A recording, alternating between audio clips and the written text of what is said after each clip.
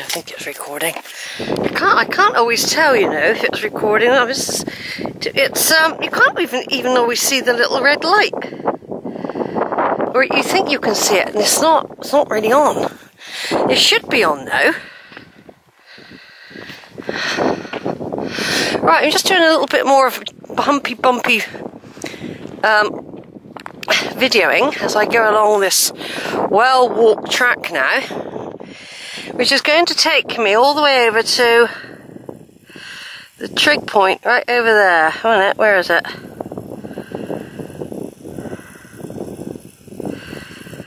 It's going to take me right the way over to the Trig point. Meanwhile, I've got some beautiful countryside to accompany me. One minute I feel hot, you know, I feel like take my jumper off, and then another minute and if we zoom in over there, we've got steep home, bring down, and flat home. Look, with a lighthouse there. That's flat home, and just over the sea a bit. Steep home, and then back to Breen Down, Weston-super-Mare. So they say about not videoing out from out here, but I'm getting views of Weston from here. So I think that's what counts. If you actually get Weston in,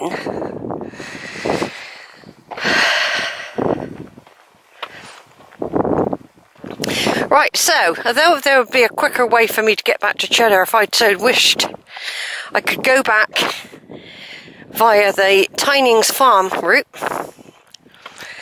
and Piney Sights. But because I thought I'd walk through Longwood, we're going the long way, and I don't usually do this particular walk that many times. Now when I do it again, it'll be from the other direction, and it will be probably on another path, because I like to vary it. No, so you don't miss anything. I've never walked down that particular valley there. That takes you to the lower path. And there's ponies. There's ponies all down there.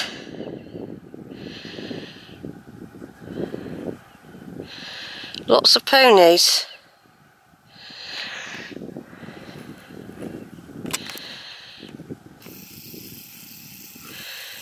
Wild ponies.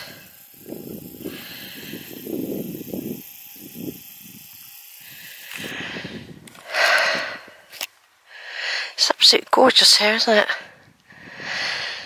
Oh, and you can feel the pure air. I mean, I might be a bit wheezy at home, do you know?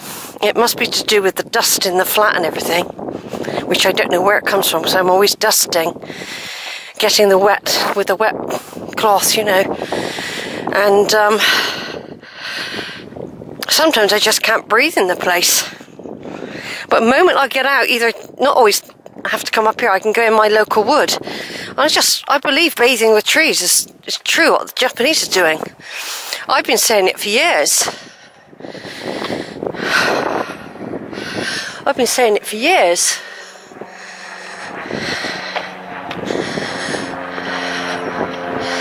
This has definitely got wider, you know, and they've built this gully to take away the water.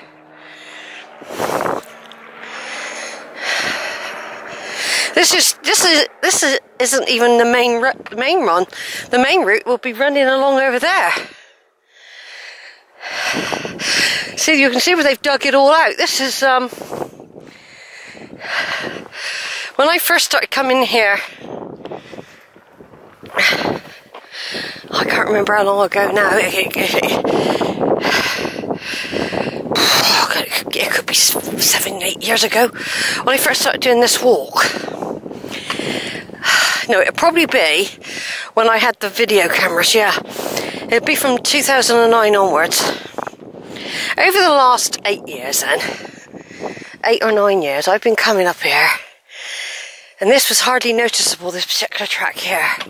It was a skinny little thing.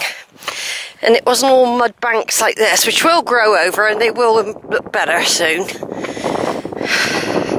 But they've done it for saving the rest of the land. They've done it to protect. Because you'll get a lot of, well, I say you get a lot of walkers. I rarely see anybody. Now, of course, I do tend to come out quieter times, I must admit. There's nothing worse than having to follow a group of 15. Do you know what I mean? Oh, no, I can't do that.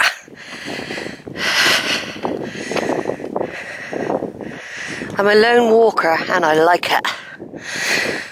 It doesn't bother me, but I do like going out with other people, but I can class it in a completely different category. It's like going to have dinner with people. It's a completely different thing. It's not a time for reflection at all. Group reflection, maybe. And it can become a chore. No, mainly if you've got someone with you and they're not enjoying the experience, or you, do you know what I mean? For one reason or another, it becomes something happens to make it change. That's why I like to keep the walks to myself. Most of these sort of walks, because then I can't see them. It's like you fell out with anyone, or you know.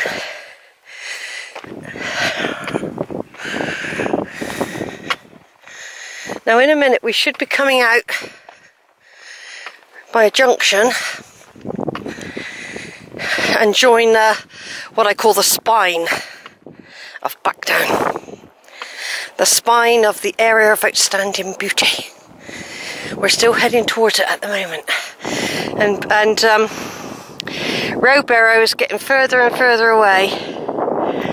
Now our lovely walk by the stream, it didn't last long, did it? It wasn't a long, lengthy walk, but I actually love going down there. I find water and woods very relaxing. This is very barren, but it's beautiful. These are where the ancestors, the ancient ancestors would have been. They've got burial mounds up here and all everywhere. And they would have sheltered in the valleys just like we do, where we build our towns and hamlets and villages. We're not much different to them, really. We've got to keep warm, we've got to eat. And then you've got all those other parts getting, you know, when you're young, getting old, relationships, societies, rules, regulations, and of course, you've got to have them in a way to control people, because that is the problems with human beings. We still have got that wild streak in us. And that goes from the big hairy tattoo man to the granny with the Zimmer frame. I mean, you know, it doesn't matter how you display your aggression or how old you are, you've still got it in you.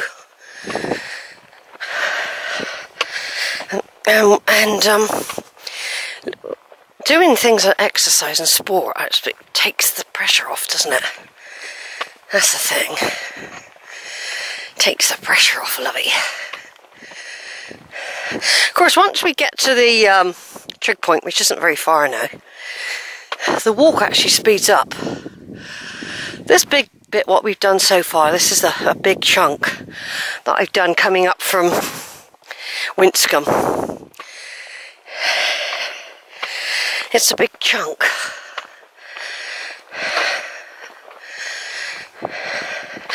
And I'm doing longer videos. I've got the battery charger on.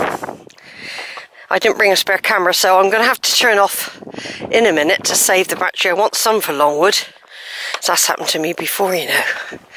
I've gone and done a big walk and then cameras pack up. Batteries go flat.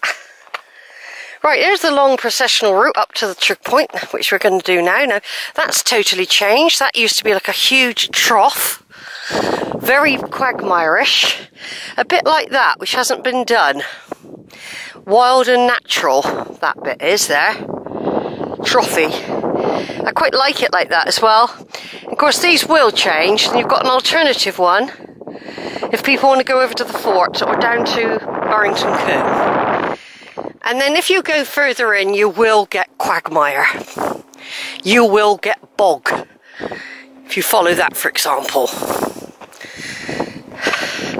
But this is, it's to stop, it's preservation. I know it isn't the same as it used to be. And you've still got all these big mounds. But the thing is, it stops the public and the human destroying, especially the bicycle. But of course, a lot of bikes, they like going rough. They might not want to, they'd rather go through that. See? Right, just zoom in, then I'm going to turn off and do pictures. Zoom into the trig point. Every time I've tried to get on that trig point, the last couple of years, someone turns up on it and they sort of stay there.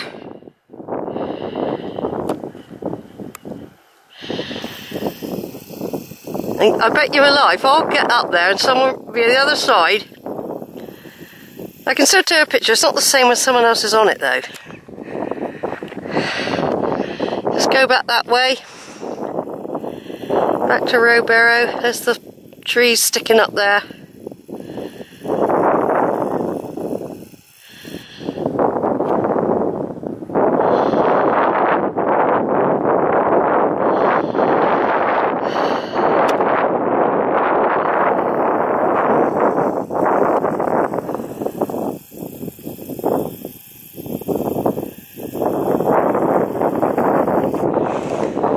Cheddar's over there, Weston's over there, Bristol's over that way, Wells over there, trig point ahead.